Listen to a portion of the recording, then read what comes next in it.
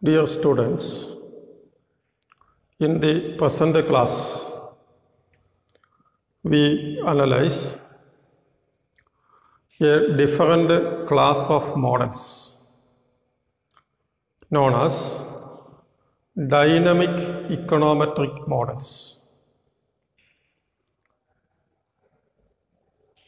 Now, if you are working with the time series data as against cross-section data, if the regression model involves not only the current values of explanatory variables, but also the lagged values of explanatory variables, such models are known as distributed lag models. Such models are known as distributed lag models. As an example, suppose that we specify a model as alpha plus beta 0 xt plus beta 1 xt minus 1 plus etc. beta k x t minus k plus ut. This is an example of a distributed lag model because this regression model involves not only xt but also lagged values of xt, t minus 1, t minus 2, etc. t minus k. Such models are known as distributed lag models, and we will explain why it is known as distributed lag models.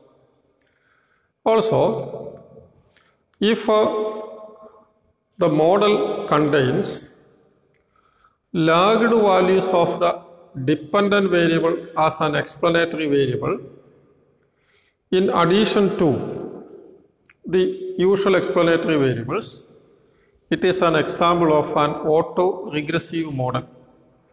For example, if I specify yt as equal to alpha plus beta 0 xt plus beta 1 y t minus 1 plus ut as an example, it is an example of an autoregressive model because in addition to xt, a lagged value of the dependent variable is included as an explanatory variable.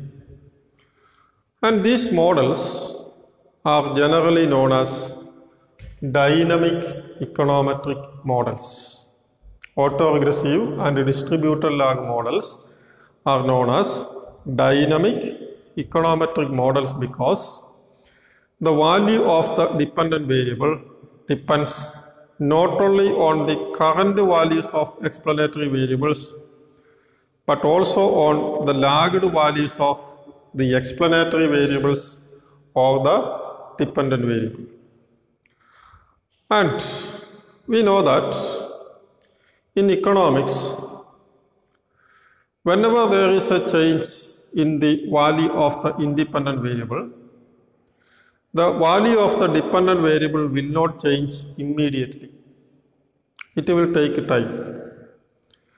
Now, the effect of a policy variable, for example, is compared to guiding a ship. The ship will not turn immediately when when the instruction is given in the form of changing the direction using the steering, etc. It will take some time. The same is true in the case of most of the policies. If a policy is adopted, its impact will not be felt immediately.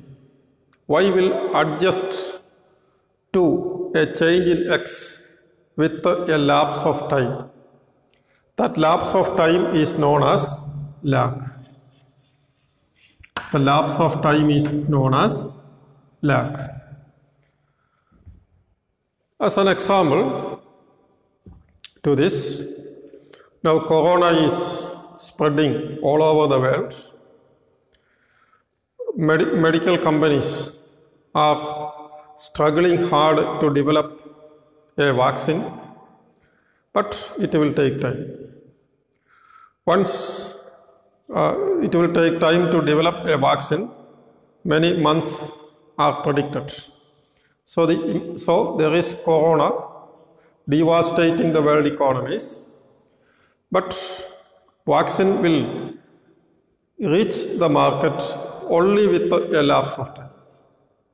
Or if there is an increase in the supply of money, an economic example, its impact will not be felt immediately in the form of an increase in prices.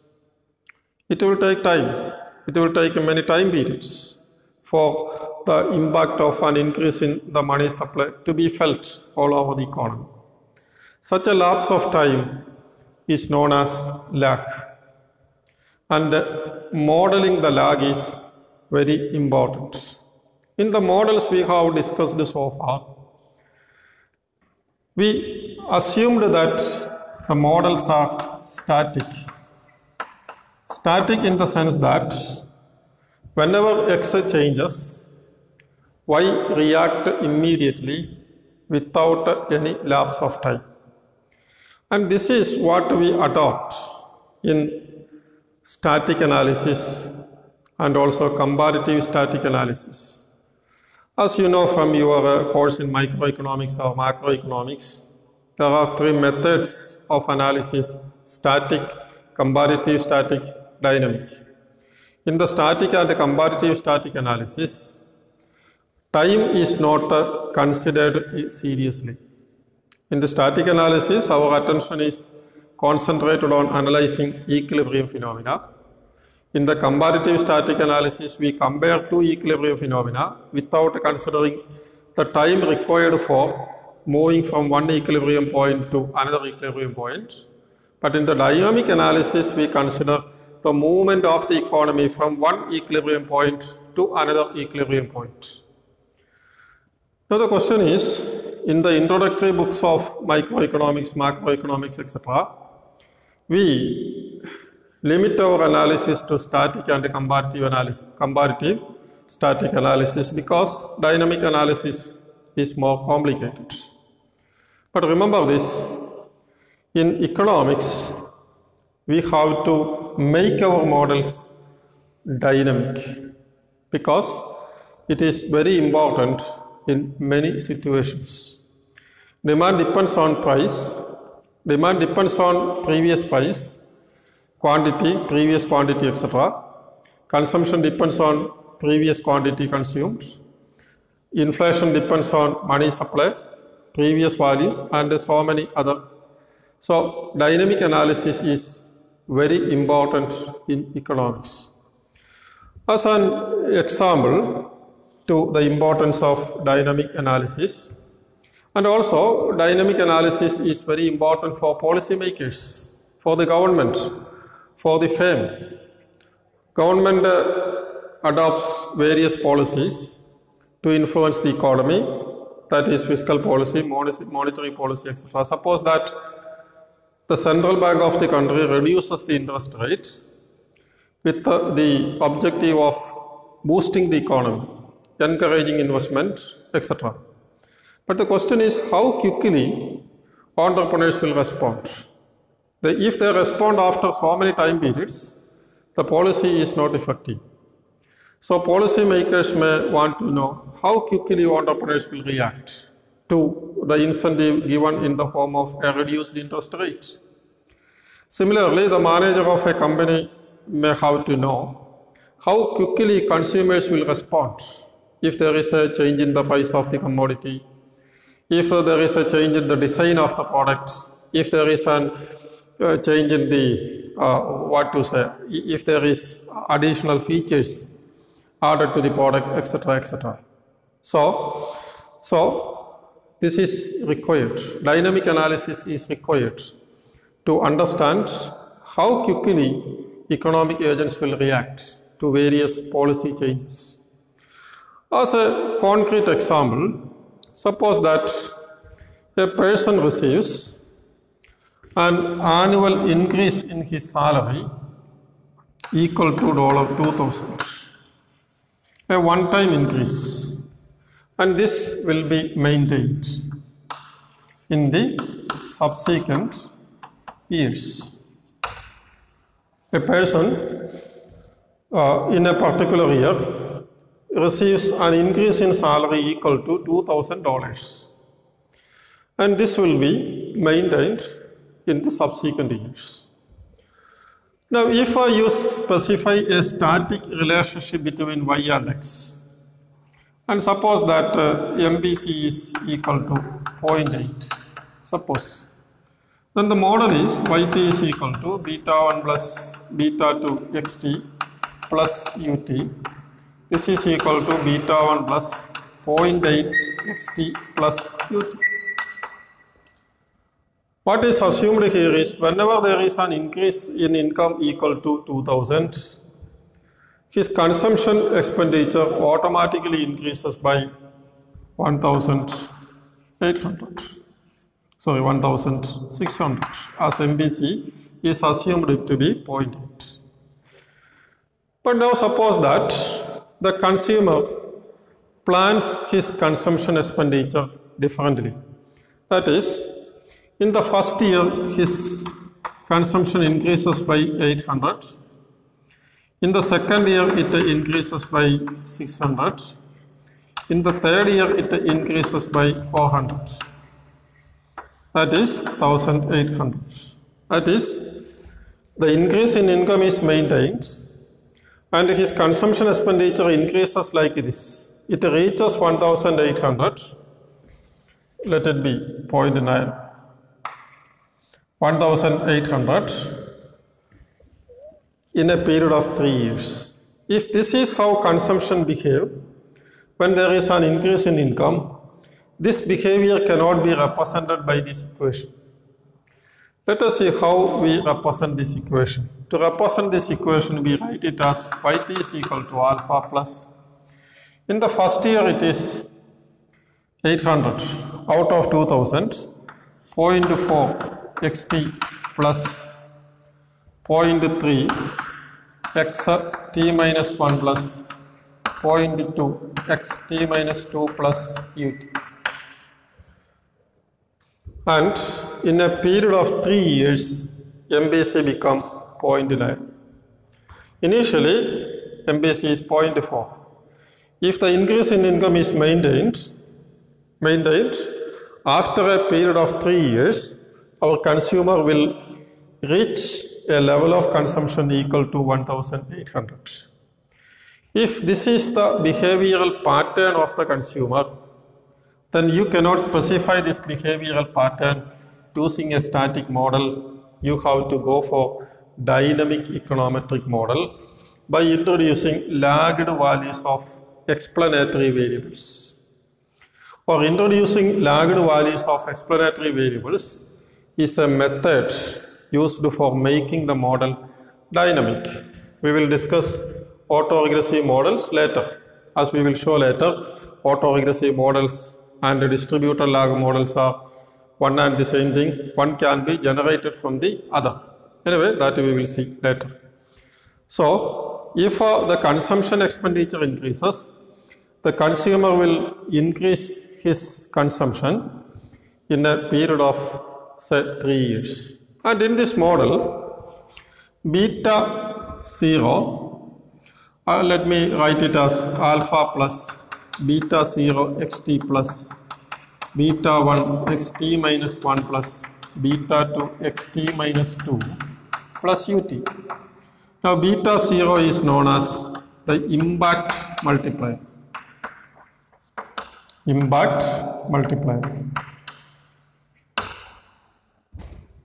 And this beta 1 and beta 2 are known as interim multipliers. And beta 0, beta 1 plus beta 2 is known as the impact multiplier, interim multiplier, total multiplier. or the distributed lag multiplier. So beta 0 is the short run or impact multiplier. Beta 1 and beta 2 are known as the interim or intermediate multipliers. Beta 1, beta 0, beta 1 and beta 2 are known as, that is, the sum is known as the long run or total distributed lag multiplier. That is, generalizing this, sigma beta I is equal to 0 to k, beta 0 plus beta 1 plus etc. Beta k is the total distributed lag multiplier. Impact multiplier, interim multipliers and total. So in impact multiplier in this example is 0.4. Interim multipliers are 0.3, 0.2 etc. Total multiplier is 0.9. So if we believe that there is, we believe that there is such a dependence on past values or future values, both are one and the same thing, that we will discuss in the next class, then we have to specify the model by using the lagged values of dependent variables. That will make the model dynamic. That will make the model dynamic. This is one specific example. There are a lot of examples you can cite from economic theory, the link between money and prices. As I told you, then the lag between R&D, expenditure and productivity.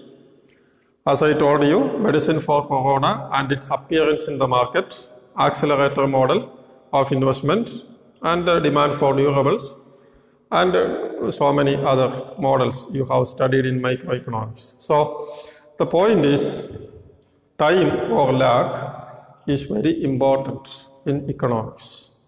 This is because in economics, variables will not adjust quickly. It will take time, and it is known as lag. So specification of the lag is important. Now the question is, how many lags to be specified, how to estimate such models, such things will be considered later. So the point here is, if we introduce lagged values of independent variables, it is distributed lag model. Distributed lag because the effect of a given cause is distributed over a long period of time. Distributed in this case over a period of 3 years. Autoregressive means yt is regressed on yt minus 1, yt minus 2, etc. Both are examples of dynamic econometric models. Unlike the models we have studied so far, in the dynamic modeling, econometric models, we have to specify the lag length. Also, we have to think about how to estimate the parameters. If yt minus 1 is an independent variable like yt is stochastic, so yt minus 1 is also stochastic, then it is possible that it will be correlated with the error term. Such considerations will be taken into account. Before that, in the next class, we will also consider what are the various ways in which these dynamic models are used. Once more, considering a few more examples, and then we will explain how to estimate such models. If you read books of econometrics, you will see a lot of examples citing the need for dynamic econometric model.